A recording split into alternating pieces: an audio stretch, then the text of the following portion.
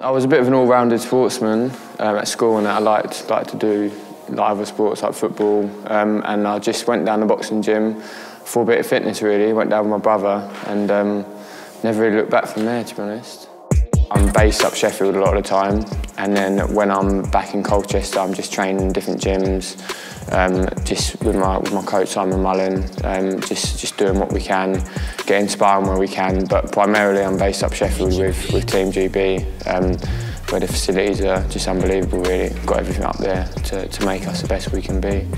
I've dedicated my life to this, you know what I mean? Like, I could have went to university, I got good A-levels and I got a good education behind me, but I just thought, do you know what, boxing's a young man's sport, so I need to focus on this now, give it a push the next few years, and obviously it's paid off for me so far getting on GB, and it's just that next step now. So I would just say to youngsters, you know, just work hard, listen to what your coaches are saying, and you gotta live the life. You know, you can't be out partying every week, and you got to be able to enjoy yourself and enjoy your downtime as well. But when you've got a competition coming up, you know, you need to focus on that because the other opponent, he will be. So when he gets in there, when you get into the ring, he will show. Reach your peak, forget your fears, sweat and tears. You might need to bleed. Don't let them near blessings here. Keep your decency.